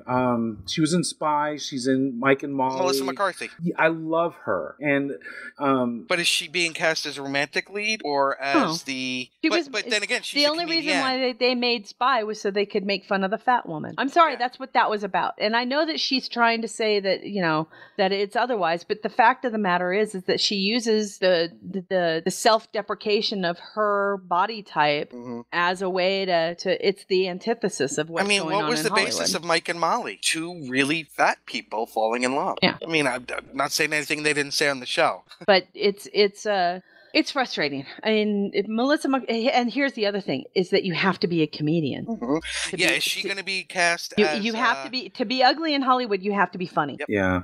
And that's male or female. So it's Melissa McCarthy, Adam Sandler, it doesn't, Rogen and the others. You have to be ugly, funny. Though. Would you classify Adam Sandler as I ugly? don't see him as a Chris Pine. Oh, no. But that goes back to forever. Yeah. I'm talking by Hollywood standards. Average. Adam Sandler is not. Here's the other thing. Adam Sandler gets put up against a woman who I think is absolutely adorable, right? In all of the romantic comedies, and Barrymore, and I think she's freaking adorable. right? Drew Barrymore is a doll. And, she is a doll. But again, it's, the girl's got to be prettier than the guy. Well, in their chemistries, even in their bad chemistry's movies, great, their yeah. chemistry is good together. It's really, really good. I agree. I love Adam Sandler. I really do. He makes me laugh. He's pissing a lot of people off lately because the movie that they're filming here in New Mexico did not go well.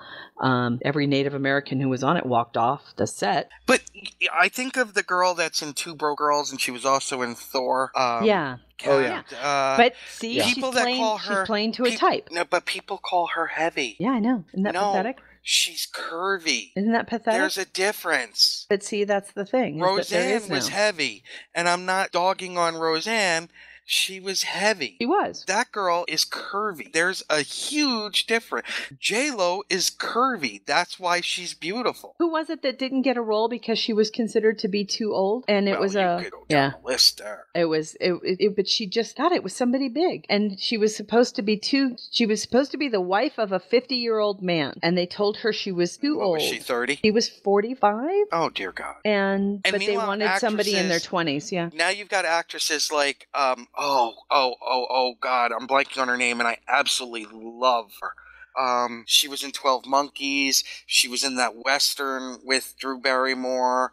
She was, oh my God. Can't say I know. Yeah, you would if Madeline Stowe. Oh, okay. You've got actors like Madeline Stowe, Ann Archer, amazing actresses who, oh dear God, they're in their late 40s, early 50s. Too old. And a lot of that is just because that's what we demand, right? It's that's attitude. what the producers demand. Well, it's also what sells. But that's because we have to go to the root of the problem, and the root of the problem is the people who buy this stuff. But the problem is that's what we're being offered, so we go to it, but we don't know that if Ann Archer was offered the lead in something that we wouldn't go, because we're not being allowed. Or Dana Delaney. Oh, Dana Delaney is a great example. I love Dana Delaney. So beautiful and small. This just goes to show that although we have come pretty far in recent weeks, of work that in terms of IDIC, we still have a long, long way to go. Long way. Yep. I do want to get a couple of things in. I know we started a little late today. Yep. Let's talk a little bit about Stowe News. Alrighty. I want to play Star Trek Online. Engineering here. Warp engines are online. Course laid in, Captain. Engage. Your ship. Warning. Ship is under attack. Your crew. Move out. Your destiny.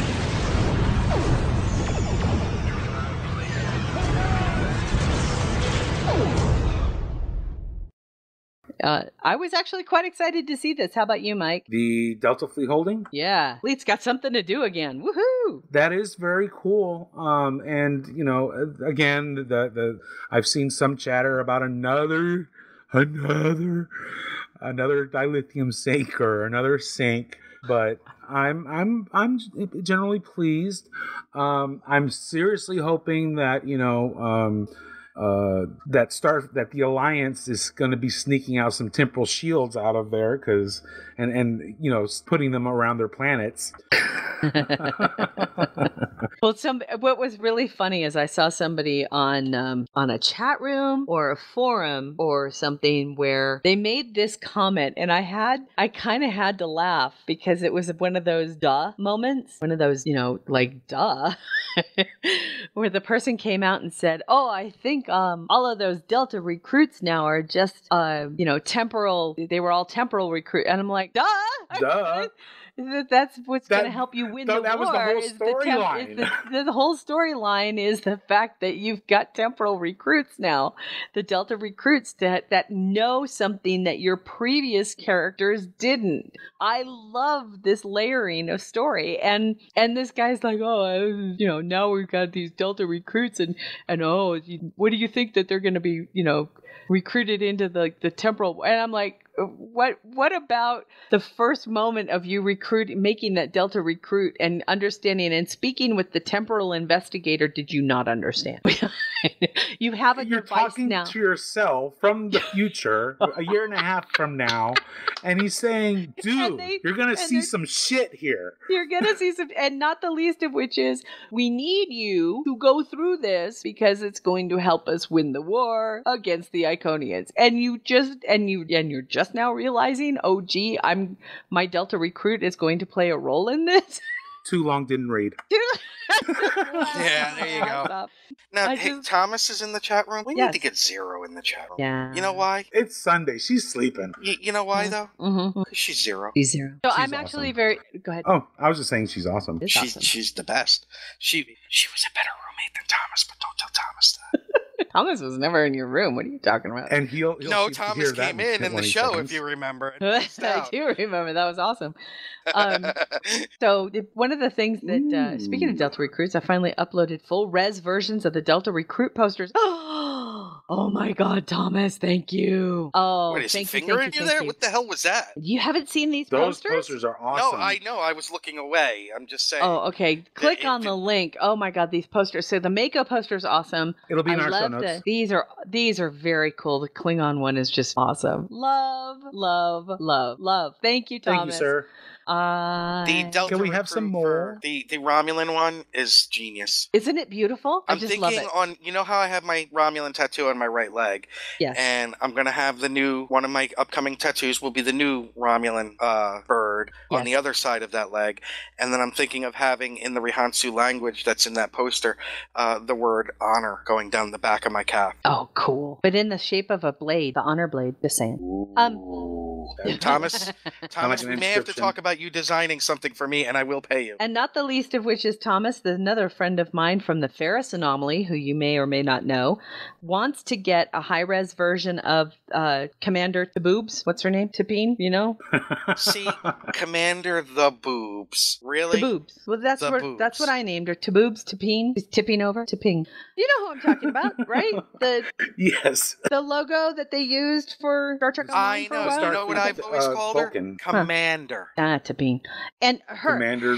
However, here's the thing: is we need a high-res version of her because, or just a decent version of her because, the other half of the Ferris Anomaly wants to take her and he wants to make a tattoo out of her. Nice. So I need that for him. So Target. That's it. You know what? That's a good idea. You know what? I'm just thinking instead of getting the new bird on the other side, although I really want that, having her on the other side. She's cool. Or Talis. Ooh. I do a screenshot with a really high res of her. Well, I just need to get that. So Thomas, if you don't mind, email that to me. That would be great. I'll forward it on to Jim because he wants to get a tattoo. Usually gets them in Vegas. So yeah, usually. And then last but not least, before we go, just bring us up to speed on the upcoming conventions. Shall we just start right off the bat with a Las Vegas update? Are we still talking Vegas, right? We are. Talking about Vegas. Yes. You're coming to Vegas, right? Star Trek Las Vegas may take place every August, but on this show. This is where we hang out the rest of the year. Exactly. The crew has been fatigued now from so many months in space, and they need to take a break. The landing party has been down to check out the terrain while the crew gets ready to play. They say there's only plant life living on this lovely rock, but a rodent appears wearing a vest. Do we have... I have some shore leave stuff we can talk about. Yeah, that would be awesome. Let's talk about shore leave. All right, so let's see some new information that has come out this week. Let's see, the Meet the Pros event. They are now going to be premiering 13 books, and 2 of them are Star Trek. Fantastic. One by Kristen Beyer. Let's see. Also, they have some interesting writers workshops or some workshops available.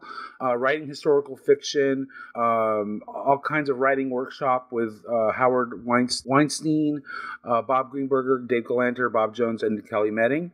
That's always great. That's a great shop. Kelly is usually hilarious because she'll say like 2 words.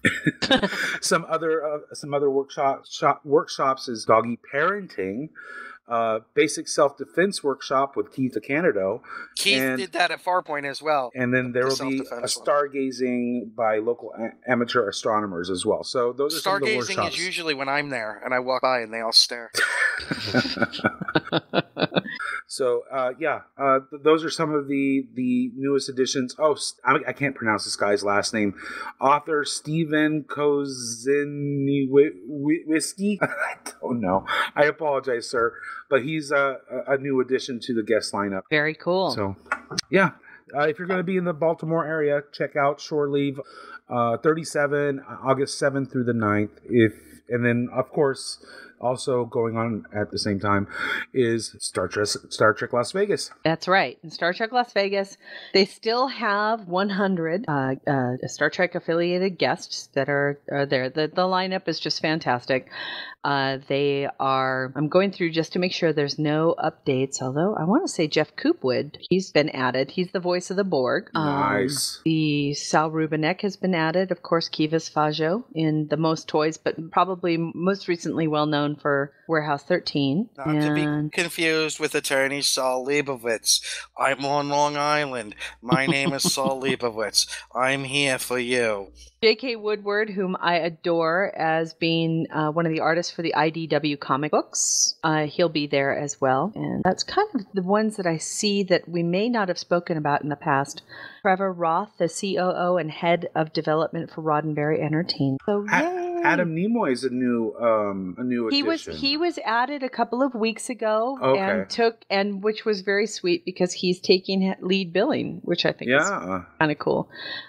He'll be there on Friday of the convention, and we'll be discussing his project, the big documentary we were just talking about. That's Stephen Koziniewski. Thank you, Stephen Koziniewski. Thank you. That's really with your last name. You're having trouble. Hey, yes, my tongue don't work that way. That's what she said. Oh, it works in many other ways. Bazinga! That's awesome. Okay, do we have any other announcements before we tie it up for the day? Well, we do have a bunch of messages that we received this week. Oh, we do? Yeah. Listener mail.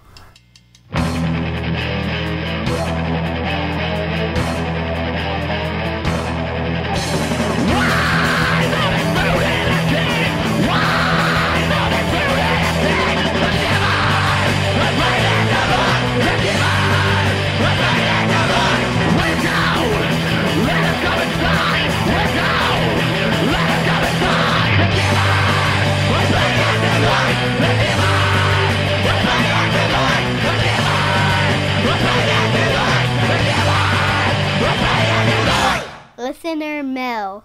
Anything that's going to make us rage? Otherwise, well, I think one we should mention real quick. It's not from Baz, is it? Yes, one is because he's got no.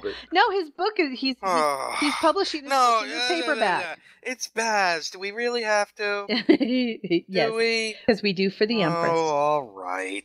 Well, okay. Don't even put the Empress in the same universe as Baz. I think even Baz would agree. Don't put Baz in the same universe with the Empress. But it's true. His book is going to be available in paperback form on really Amazon. Cool. So congratulations. Really cool. That's very cool, Baz. Yay. This is from Nick, not a co-host Nick, but Nick from the I want to say it's from Stonewall Fleet. Very cool. Hi, Nick. 6th annual Pride Weekend. Hiya, he says. I'm from Stonewall Fleet, Star Trek Online's premier gay, lesbian, bisexual, transgender, and straight ally fleet. We're well into Pride season for the GLBT community, and Stonewall Fleet is no different. We will be hosting our 6th annual Pride Weekend on July 11th and 12th in Star Trek Online. We were hoping to reach out to you and ask for your support in promoting our event and inviting your listeners to participate. Every year, we have an entire weekend of events, contests, and prizes to help celebrate our corner of diversity. Feel free to check out this year's itinerary at fleet.stonewallgaming.net/pride. I'll put the link in the show notes. You can check out our previous years at fleet.stonewallgaming.net/pride/2014, and so on. and I was going to bring this up. I'm glad that you read that, because this today, correct me if I'm wrong, is the anniversary of Stonewall. I think you might. Right. Oh, I know I am. Okay. Because, and there may be a fan or two that will smile at this, I have it on my Google Calendar. Oh, that's interesting. Mm-hmm. Yeah, Right today on. is, See, today so is anybody the that anniversary thinks of I'm some Stonewall. Neanderthal, That's right. go fuck your sister. And the Neanderthal comes out. And if you don't know what Stonewall is, go look it up. Go It's look it up. fascinating Google it. reading. Fascinating reading. Fascinating. Also found out a very interesting thing about the massacres in New Orleans, which was also fascinating reading. But Massacres in New Orleans? On this anniversary of Stonewall, our hats off to the Stonewall fleet. We will be there in July, so it's July 11th and 12th. What massacres in New Orleans? Yeah, go look it up. It's serious. I learned about it yesterday. What year? 60. Because if I put in Massacres in New Orleans, will it automatically go to that? It might. Let me look at it. Okay. But our hats off to the Stonewall fleet. We love you guys very, very much. And I miss Allie. I miss you. And everybody. Yeah. Okay. And in other mail that we received, this is from Mike, not me, but this is in regards to our episode Conventional Wisdom. And he says, I don't know what was better, Nick vamping or Terry burning down the podcast sphere after burning down Facebook. Yeah. And go ahead. I would have to say my vamping. Probably. Also, we had received a comment from Sean Newboy, who says that he watched the cryptic tour interviews that I created. He watched them in reverse orders. Awesome series. Thanks, Cryptic. Wonderful content.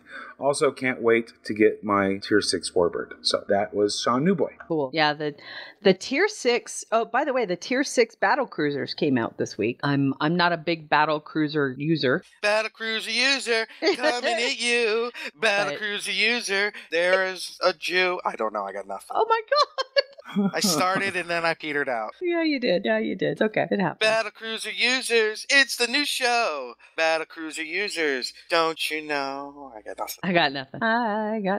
New battle cruiser user cereal. Got anything else, Mikey? No. Everything else can wait till next week. Great. Don't forget, we still have a contest. If you guys want takedown or not, just call me. It's gotten to that point, huh? Yeah, it's gotten to that point. Nobody wants to. Well, I can see nobody wants to read Absent Enemies, but I'm just threatened regarding Shirley. Oh, that someone is going to give Arrowman. Just saying, and I don't think it'll count if it's in the context of working for the show. No, it would totally count. Hey, I'm sorry, Barrowman would win. It's true. It is Barrowman. Oh it's yeah. Barrowman. Oh no, Barrowman's tier 1. Yeah, totally. Barrowman is a level 1 diagnostic. If you get my. Oh my. I love it. That's great. Okay, so, guys. We got those two contests going on. I still have to write up, but we have officially announced the karaoke, video karaoke and lip syncing contest. Yep. So you can lip sync, you can karaoke. It could be any song, but bonus points are awarded if A, you karaoke, and B, if it's a 5-year mission song. So, and 5-year mission, they are our guest judges on this contest. So, dress to impress, baby. That's right. Sparkle get ya. Battle cruiser user. I'm done. Sparkle get ya. Battle cruiser user. Yeah, you betcha. Okay. I'm sorry, people. I apologize. I think the name of this week's show is Battle Cruiser User. I was going to say it's an IDIC party, but that's better than Dead Man's. Dead Man. Dead Where'd Man's that come party. from? Dead Man's party. Mike, were you? Mike and I looked across the studio at each other like, what the fuck? Oh, sorry. Yeah, I didn't get the reference, but. That's all right. Okay, you guys. I think that pretty much does it for episode 198. Join us next week. Yes, scurvy battle cruiser users. That's right. For episode 199. Are we here next week for July 4th weekend? Oh, I don't know. Are you? I am. I'm just thinking about our audience. Oh, well. Always download us. Isn't that amazing? Where can they download us, Mike?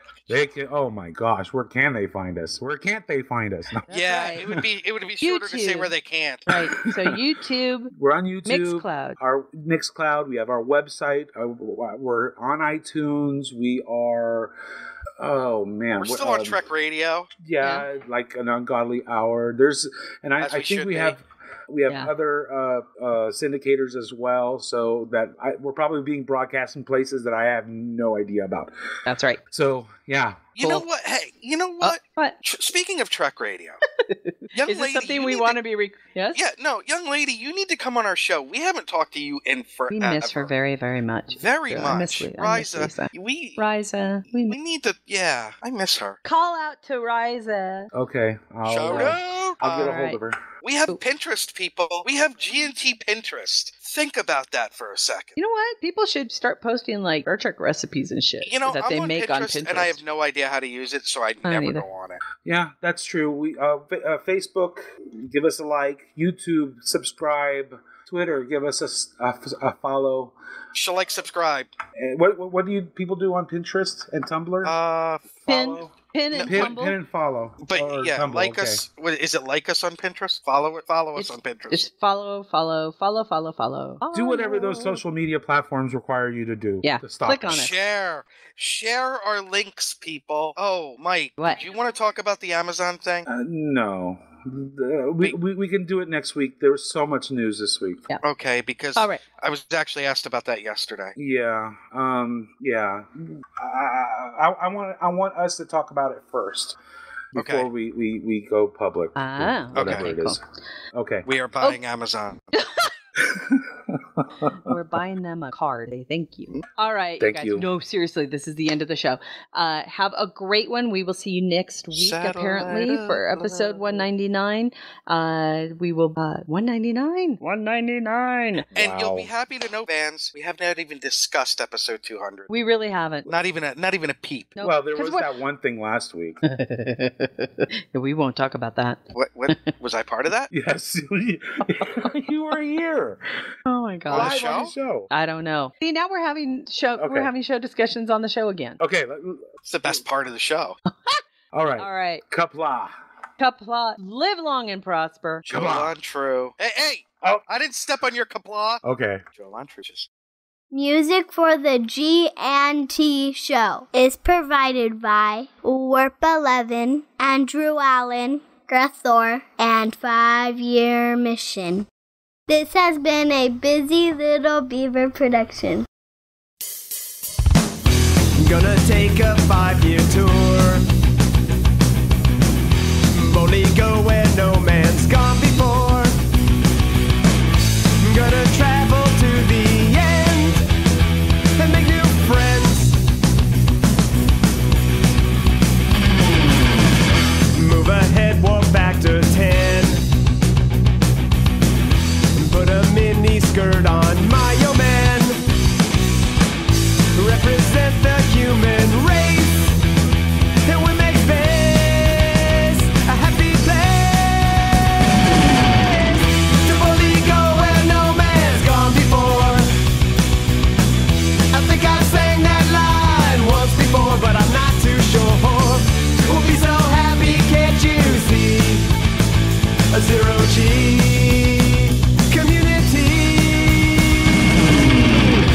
gonna travel to new worlds. Beam on down and meet some green girls. Gonna see what we can see. A fancy-free galaxy. To boldly go where no man's gone before. I think I sang that line once before, but I'm not too sure. We'll be so happy, can't you see? A zero-G community.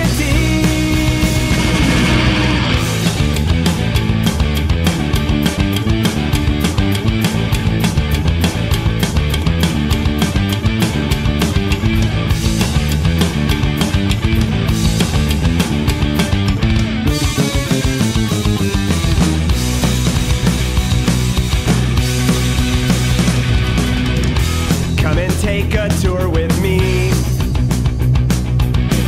There'll be no cons or COVID.